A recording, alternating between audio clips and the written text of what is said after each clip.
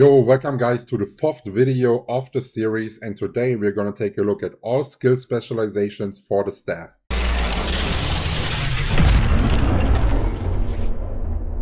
We are starting first with the serial firebombs, which is a skill that once you activate it, you can reactivate it again. It also applies burning damage, and you can make it so it is castable. We're going to take a look at that in-game right now. So now you can see I can cast it of up to 2 seconds. If it would be normal, this is what it looks like.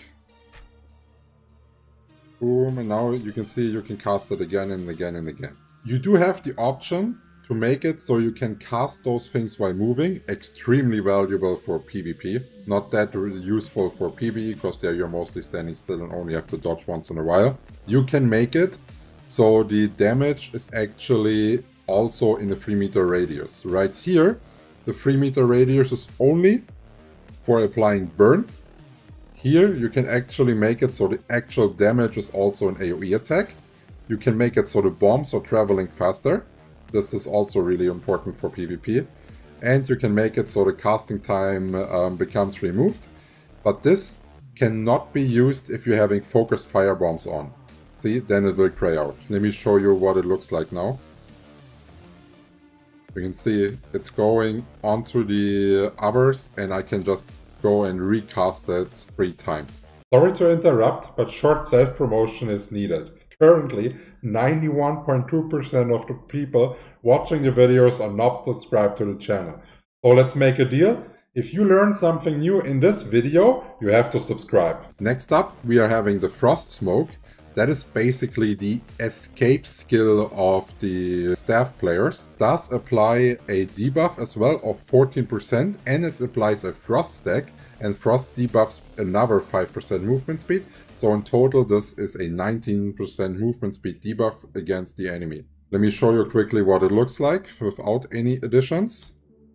So you will go backwards. This one will slow the enemy, and you can keep pounding your skills, and you have successfully created a gap to your attacker. Now you do have the option to turn that frost thing into a fire skill. Then it will apply burn to the enemy. You have the option so this gets actually casted on a location. And you have the option that it will deal bonus damage. So let me show you first what the burn thing looks like. So you go back, now you're applying the burn here. Now the designated location, I will go leave a little bit. Now you can choose it, cast, and then you will do an AoE damage onto that range. But you're not teleporting anymore. I think since the staff players don't have that much mobility, I would personally never use the burning smoke screen. I would always use the CC, and I would always use the jump. Maybe you can do the bonus damage, but overall this is not a lot. So I would actually keep that skills clean and recommend not using any of the skill specializations. Next up, we are having Inner Peace. This is a self-regeneration version where you can get 400% mana regen for 6 seconds. And if you are wet, then it will be increased by another 40%. You can make it so this is a 5-meter radius, and you will be dealing an AoE damage while you're doing it. You can also make it so while you're doing it, you're immune to CC. You can make it so the duration is a bit longer. So basically, if we are taking a look at this, you're able to not get CC'd and stand in enemies casting this.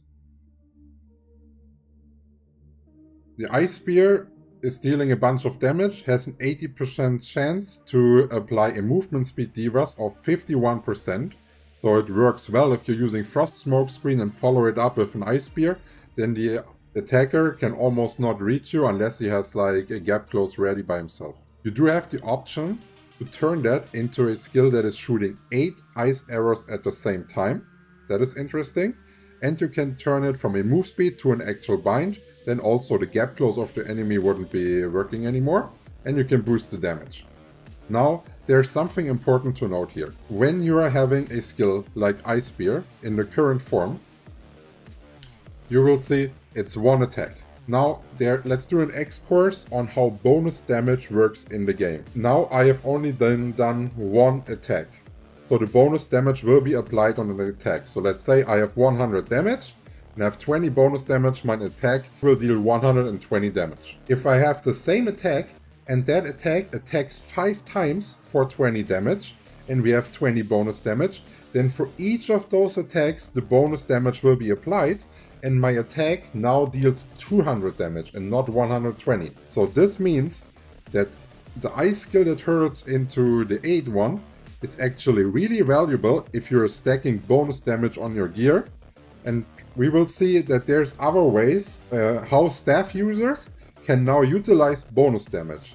So it's not only limited now that bonus damage works on S-bow and dagger for the offhand weapon attack chance. I think bonus damage will also be viable now for staff if you're going in a multiple consecutive hits build. Now let's talk about high focus. It's either increasing your personal cooldown by 30% and movement speed increase by 22% for 12 seconds, or you can do it to all the party members, but then the effects are reduced by 66%, means it's only 10% cooldown and 7% movement speed. You can also add, this is important, add max damage here. So the max base damage of your weapon will increase, having lots of critical hit chance, that is valuable. But also, here with the last one, you can change the effects, cooldown speed and move speed, for hit and evasion. So this last one is not added, this is actually a change. So this is, if your enemies are building lots of evasion, then you can have a higher rate to actually deal damage to them, and you have a defensive setting for your party. Actually really good for PvP here. Even if the value is low, if you're like in mass PvP, you would probably push it all to your party. If you're like in a small scale, you would probably go like this and push it all to yourself. Let me show you what it looks like in-game.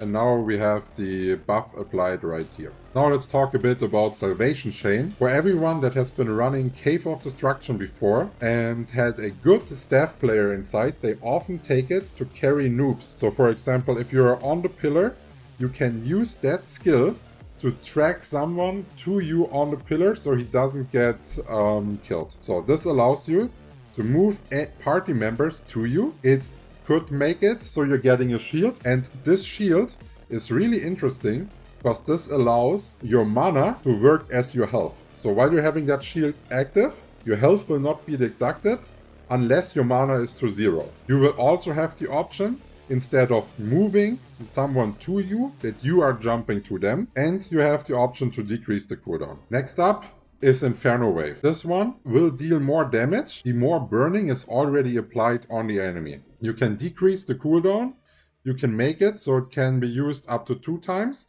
but it only has a 50% chance. And you can make it so if burning is applied, you will add more burning stacks to it. So let me show you first what it looks like, and I will be using the serial fire bombs first, so you can see that I'm applying some burning stacks. And then we will follow up here, and you see it's adding in an instant additional 3 stacks. For the Frenzied Lightning Wave version, we will turn it into a 5 meter AoE if we are having the frost applied. So for example, if we are using the Ice Spear, and then we are applying it, you see we are having an AoE attack made out of it now.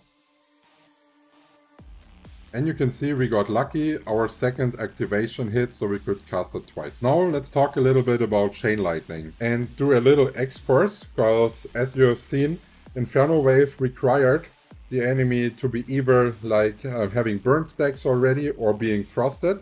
And all of the elements that the staff users have require certain setups. So it will always be wrong, through like a really high chance, that if you're going like a Fire Mage build, you will not have the setups. If you're going Ice only, you will not have the setups. Same goes for Lightning.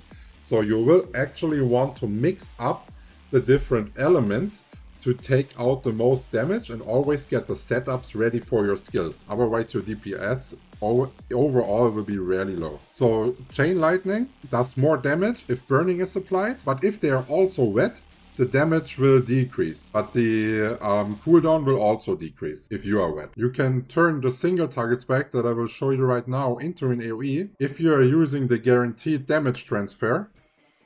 You see now it built up its chain. And if you're choosing chain damage, not mitigated upon transfer, the damage will not be reduced while it moves along. So this one is really strong. This one is nice if you're not able to get a reliant setup going. And here you can turn it into an AoE even. The AoE has that nice effect that if you're attacking in a big clump of enemies, the same enemy can be hit by the AoE of one and also from the AoE of the other person, like multiplying the damage onto a single person by a lot. Now let's go over Fireball Barrage. This one is another one where bonus damage is really good, like Chain Lightning as well. But this one here is really nice, because the more burn you have applied onto your enemy, the more attacks it will actually generate on top. The more attacks you're generating, you're having the option to mana burn the enemy. So each fireball you're casting is 100 mana. So if you see someone low on mana in PvP, you just do it on him and he is basically useless. To showcase that skill, I have to apply some burn first. So I will cast some fireballs. And now we are going into the Fireball Barrage. And you see I casted the burn and it's like lots of balls. And all of those balls will benefit from the bonus damage. All of them. Now let's go over the Icebound Tomb. This one is well known when you're farming dungeons and you, for example, have to break like a ring. You can make a monster hard CC'd by turning it into a frozen block. For some dungeons this is actually a requirement to be able to complete some of the mechanics. But this is also valuable in PvP. You have the option to remove your freeze if you're feeling like it. You can also change it so it is binding nearby enemies. And you have the option that it's applying the frost and it's reducing the evasion of the enemy. So a really nice AoE setup in large scale. And let me show you how this is in-game. So what you want to do is like you want to freeze the healer, for example, and bind the people around it so you can follow up. And you are also reducing the defenses.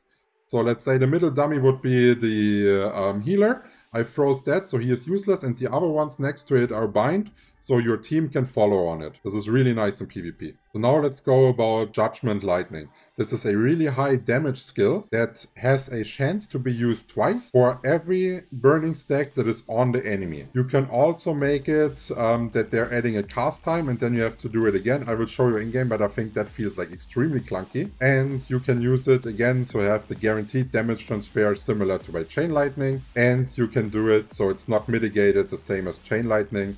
Let me just show you the different versions. So I will apply a burn again with the fireballs. And now we are able to pop it onto the burn, and you saw it just spread like this. So let's stack up some burn. And now if we are casting it, you see it has a bar. And then afterwards we can cast it instantly again. Now let's go over Infernal Meteor. This is the highest damage skill that the staff has, but it also has a quite long cooldown with almost 60 seconds. You can turn that, instead of having one big meteor, also in a small meteor that deals 332 damage. So in theory, that one is 830, and that one, if they would all hit the same person, would be up to 3k. You can also decrease the cooldown, and you can also make it so it's a viable tank killer by decreasing the incoming heal. I will show you first what it looks like as the regular skill. You can see it's one big meteor that we have to cast for a while. So now we transfer it into the Hellfire Rain, and you will see here this will be lots of small meteors, but they will also not be as centered anymore, so they are a little bit spread. For a large-scale PvP, this is definitely the better option. And again, here you have the way to mitigate the bonus damage onto all of those 12 casts. So guys, this was it for the staff. If you haven't done so, there's already the same kind of video available for the crossbow, for the dagger, and for the greatsword. If you still have any questions, just let me know in the comments down below. I will answer everything in less than 24 hours. Cheers, guys.